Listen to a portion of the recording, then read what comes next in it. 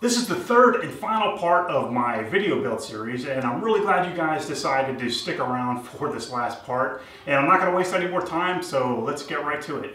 I need to cut these panels to their final length and rip them to their final width next. And when I rip them to their final width, I'm going to try to keep the glue line or the line of symmetry exactly in the center, because remember, this is from a book match.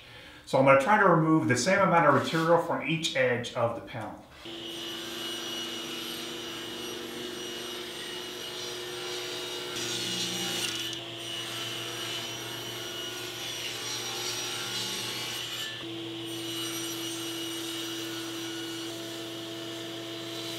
Here's a tip. When you go to set the measurement of your panel for both the length and the width, make a story stick that has marks for both the length and the width of the panel.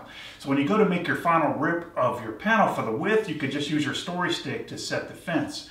And you can also use the same story stick to set the length of the panel in your miter gauge. The panels that I made are around a 1/2 inch thick, and all of the grooves that I made in the rails and the posts are 1/4 inch wide. So in order to get this 1/2 inch thick panel to fit in a 1/4 inch groove, I need to wrap it all the way around the perimeter of the panel. And to do that, I'm going to use a stacked dado set at the table saw.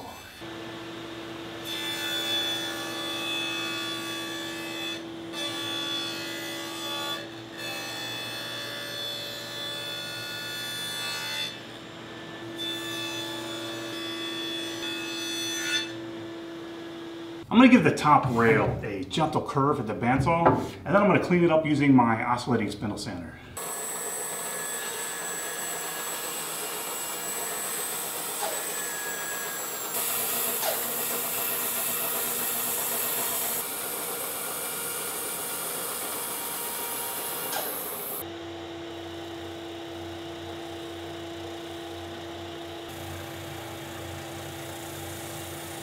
With a piece of sandpaper glued to a flexible strip of wood, I'm going to go over this rail a little bit more after the oscillating spindle sander, just to get rid of any of the bumps that were left from the spindle sander.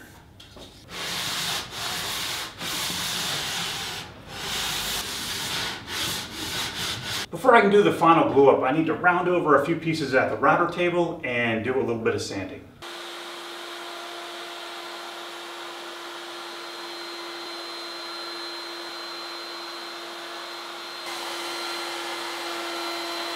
At the router table, I'm going to put a chamfer all the way around the top of each post, and I'm going to back up the cut with a piece of scrap wood so that I can reduce chip out.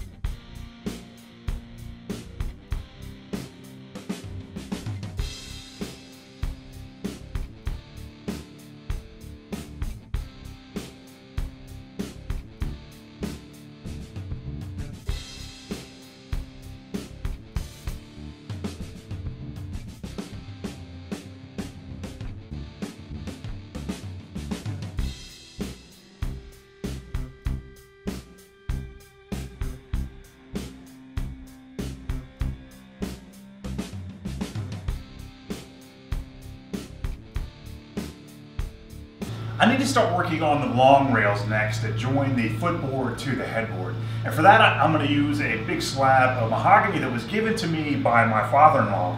Now, for the vast majority of the build up to this point, I used mahogany that I purchased, and it was sold as South American mahogany. Now, this stuff is a little bit darker in color, and it's a lot heavier, so it's more dense of a mahogany.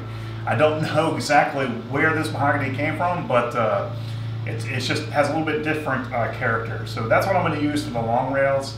And I also use this same mahogany in the lower rail of the headboard and also the rail in the footboard. So this different mahogany will actually wrap around the lower part of the bed, and hopefully it'll come out looking pretty cool.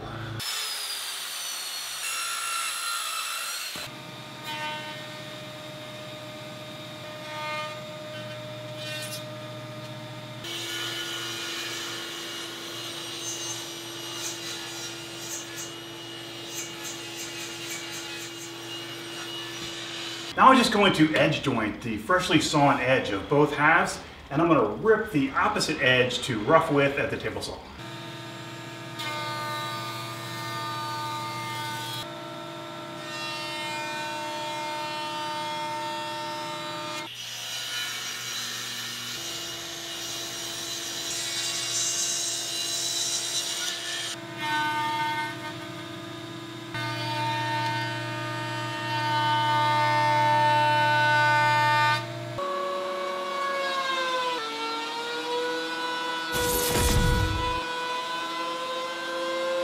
After getting those boards nice and flat and planed to thickness, I'm going to re-edge joint one of the edges to get it nice and square to the freshly flattened face, and then I'll rip it to its final width at the table saw.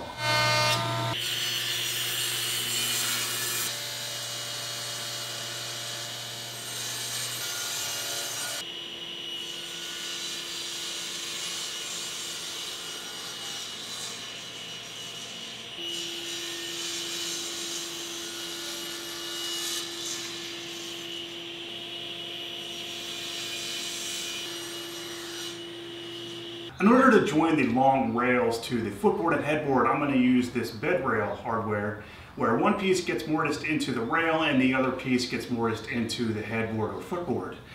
Now, in order to make those mortises, I'm going to use my horizontal mortiser, but the only problem is the hardware is 5/8 of an inch wide, and I don't have a 5/8 of an inch router bit in order to make the mortise.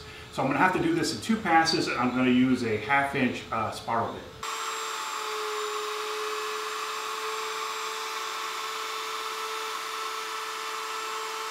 In order to get these brackets to go in here nicely, I'm going to need to square off these corners on each end. And I'm also going to need to hog out some material inside the mortise for these little nubs that are on the back of the bracket.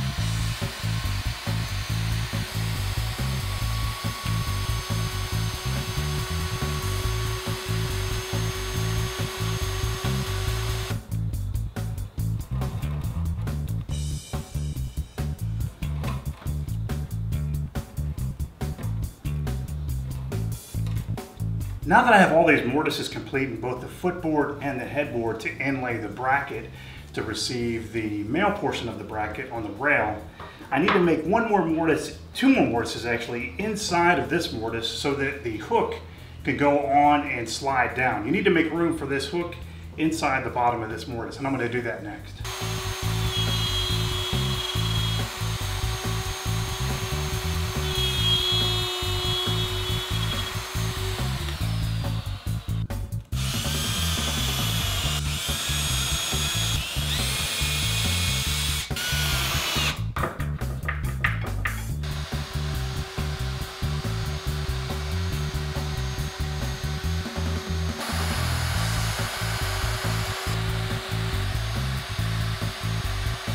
With the bed assembled, the next thing I need to do is make the ledgers that's going to hold these slats which will support the mattress. And I'm going to do that next. I'm going to rip off a couple strips, one for each side.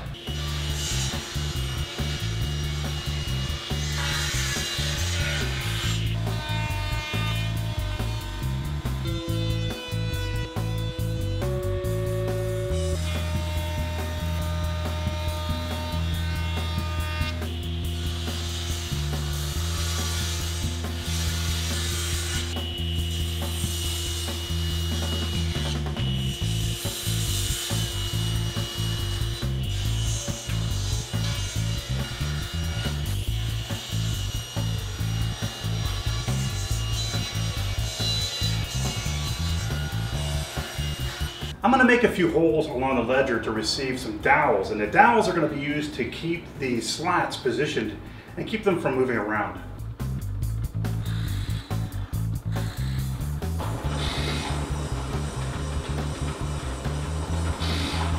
These holes are going to be used to countersink the screw which will attach the ledger to the rails of the bed.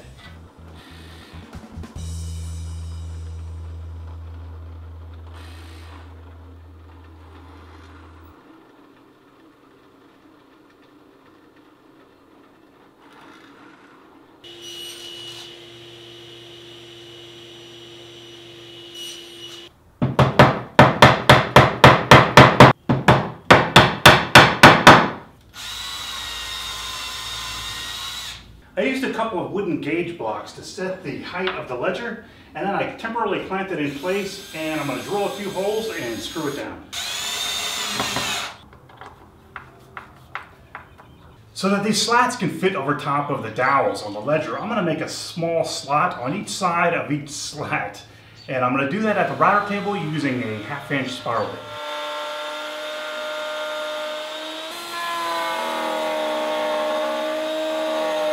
Well, I really hope you guys enjoyed watching this build series. It definitely was a lot of fun and also challenging at the same time. And I'd also like to thank again the good folks at Lisa for sending me this queen mattress at no cost to me. It's an incredibly comfortable mattress. My wife and I both tried it out and it sleeps incredibly well. Again, I finished the bed with a few coats of a mixture of boiled linseed oil, varnish, and mineral spirits in equal parts. If you go to the description of this video, you'll see a link where you can get $75 off your purchase of a mattress at lisa.com. And also, if you're not already subscribed to my channel, I hope you'll consider subscribing. Thanks for watching, guys.